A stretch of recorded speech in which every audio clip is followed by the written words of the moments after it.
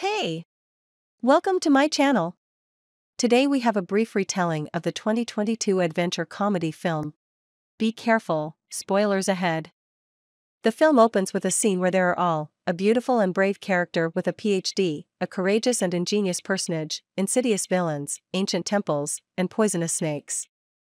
However, after a couple of minutes, it turns out that all this exists only in the imagination of Loretta Sage, the chick-lit adventure novelist. She is so deeply immersed in creativity that sometimes she forgets to eat lunch. Thank God for the alarm clock on her wrist, because when it goes off, she recalls everything. Truth be told, things have been going wrong lately. She has zero inspiration, and readers require passion and kisses, not nerdy historical facts. Critics hint that Loretta is exhausted and can no longer give something worthwhile. Calls by her editor Beth are pointless because the woman prefers to soak in the bathroom and think about how to put an end to her writing career. But money has been invested in the book and needs to be worked out. Loretta has to lighten up, establish herself and head out to meet readers, even if it means pulling on a vulgar sequined pink jumpsuit and portrait incomprehensible chemistry with fashion model Alan, who happens to embody the book character Dash on the covers. In fact, Loretta considers him a vain and narrow-minded dork, capable of only showing the public a pumped-up body, and this almost derails an advertising campaign when an annoyed woman accidentally pulls a luxurious blonde wig off Alan's head and drops his partner on the floor in front of the fans. By the way, Loretta is unfair in her judgments, and Alan may not be particularly well-read and not too bright. Still, he is the only one who understands what is happening to a woman and tells Loretta straight away, "You are stuck in the past and cannot move on until you are done with seclusion and start to live." However, the angry writer does not want to listen to anything. She runs outside and gets into the car, where, as it turns out, the kidnappers are already waiting for her. What's the matter? It turns out that billionaire Abigail Fairfax has read Loretta's latest book and is now sure that the priceless artifact described in the novel, Queen Tahi's Crown of Fire, exists. Abigail has already outlined the search area, an island in the Atlantic Ocean, where the lost city with the royal tomb should be located. To get the treasure, it remains only to translate a manuscript fragment. Loretta actively helped her deceased husband in his research. It will not be difficult for her to understand the hieroglyphs. But you must hurry because the awakened volcano will soon destroy the mysterious artifact. As a kidnap victim struggles over mysterious writing on a tropical island, Alan goes out of his way to organize a rescue mission.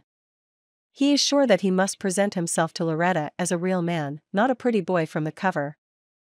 It's a pity that he lacks the skills to save stolen treasures. We have to hire Detective Jack Trainer and ask for assistance. Fortunately, the former CIA agent does not mind. The partners arrive on the island following the signal from Loretta's smartwatch. As Trainer jams the guards rough and nicely, Alan follows him through the bushes, hoping to show himself. It doesn't work out very well for him, but it's not scary, because the macho detective has already found the writer tied to a chair in one of the tents. There are mere trifles left, to throw the lady, along with a piece of furniture, into a garden wheelbarrow, which so conveniently turned out to be at hand, and drive off impressively into the jungle against the backdrop of explosions and flames. However, they were celebrating victory not for a long time because a bullet strikes a few steps from Trainer's car. Now Loretta will have to fight her way to freedom with a lifeguard who can't catch guns thrown at him, carries a nail file in his pocket instead of a knife, and goes hysterics at the sight of blood. But he is carrying enough to save for his partner a pair of hiking boots, heels, a piece of cheese and a bottle of water in a backpack. And you don't really have an option because the police don't believe in the story of the kidnap. Beth's editor doesn't listen to her story and will do nothing about it. After some argument, the couple heads straight for the airport through the jungle. The writer suggests walking on water to throw the chase off the trail, which leads to a zesty situation a little later. Loretta was saved from aquatic creatures by wearing a pink jumpsuit, but Alan's body was chosen by leeches, so you have to arrange a short stripping session in the forest and shoot blood-sucking creatures. But it was impossible to deceive the pursuers. The sparkles from Loretta's costume led them on the right path. Thugs overtake fugitives at the most inopportune moment. They just got out of the forest to a rock with a picturesque waterfall and even found writing that complements a piece of parchment, but now they are forced to forget about the secrets of the lost city and climb up a steep slope to elude the kidnappers. Alan proves once again that he can be relied upon by helping Loretta reach the top, although in a very peculiar way. Experienced trials bring the writer and model closer together. It turns out that the man's lack of knowledge in the field of ancient Latin does not make him a lousy chat buddy, and Loretta is not a grumpy witch as she seemed before. Although Alan prepared awfully for the trip, grabbing scented candles and cosmetic masks instead of canned food, and a woman used his eczema oil for kindling, both feel a growing sympathy for each other. As a result, the fugitives go to bed in the same hammock, and everything is fine, but Loretta cannot wait to continue deciphering the manuscript stolen from Abigail. Alan catches her doing this, immediately seething with anger. Does the woman not understand that now the billionaire will not leave them behind? There is a new conflict. The writer once again realizes that she completely misjudged the character of her companion. Alan does not just show off half-naked in front of his fans. He is very responsible for his work and has convictions and deep thoughts that she did not come up with. That's right, don't judge a book by its cover. With the first rays of dawn, the chase resumes. This time, our heroes have to hide in the morning fog from motorcyclists armed with rifles, who are clearly very serious. And again, Alan shows himself from an unexpected side, constructing a trap for villains out of sticks and shiny shreds of Loretta's clothes. Opponents fly off into the abyss, and the lucky couple, slightly discouraged by what happened, because they did not plan to kill anyone, goes down to the village. Finally, you can report the kidnapping to the police, leave a record on Beth's voicemail, and go to the hotel to wash off the dust and sweat of a long road. Twilight is coming. From the balcony of a hotel room, arrested Loretta watches Alan dance with a local woman. The atmosphere of a romantic southern night is dizzy, and pleasant music spreads in the air. Unable to resist the temptation, the writer descends into the courtyard hotel and joins Alan. Their dance turns out to be gentle and sensual. A spark is about to slip into the air, which will push both of them into each other's arms, but a phrase from a song in the local dialect, well known to the ex-wife of the archaeologist, puts an end to the languid evening. Loretta is in a hurry to find out what the words "well of eternal tears" mean because this is the name she managed to read among the hieroglyphs at the waterfall. What if it is not a metaphor only, but a real-life place as well?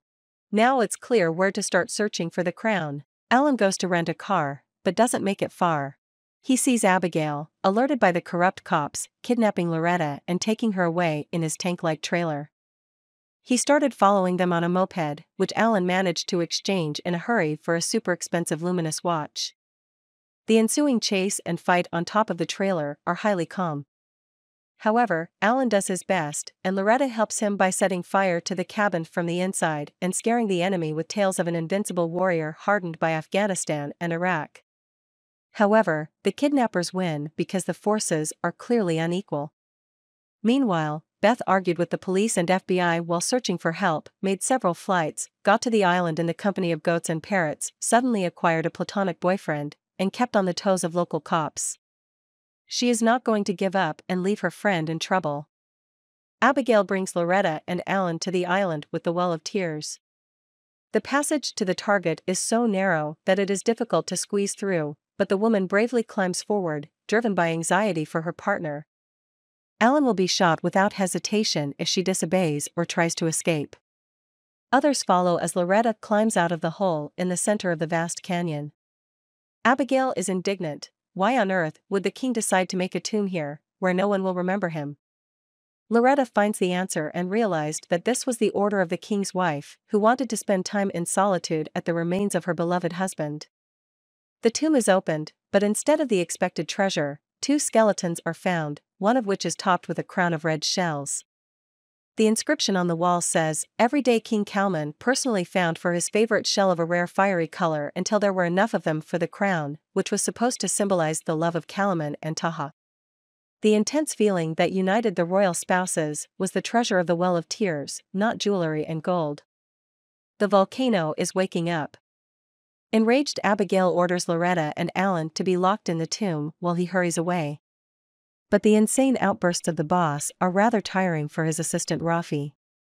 The man leaves the billionaire on the shore, claiming that he now belongs to the island, and goes on a boat into the ocean. As it turned out, a little earlier, Rafi planted a clawhammer in the tomb, which Loretta and Alan will get out. The canyon is shaking, the air is filled with ash and smoke, and the only chance for salvation remains, a turbulent stream that goes under the rock. But before diving into it, Loretta leaves her wedding ring in the tomb. She is ready to say goodbye to the past and open her heart to a new feeling. Loretta and Alan swim out. Beth hurries to their aid on a police boat, where the cold and angry Abigail is also found, who is immediately arrested. The film ends with a scene on the beach.